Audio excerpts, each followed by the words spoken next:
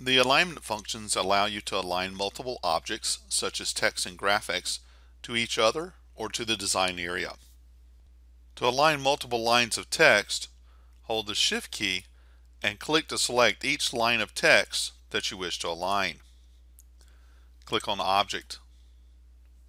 You have three choices for aligning the selected text: align left, align right, and align center. You can also align the text group within the design area.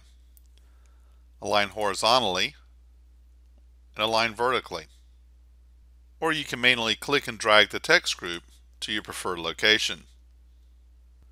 To align this group of text with a graphic image, hold the Shift key and click on the graphic. This will combine it with the text group.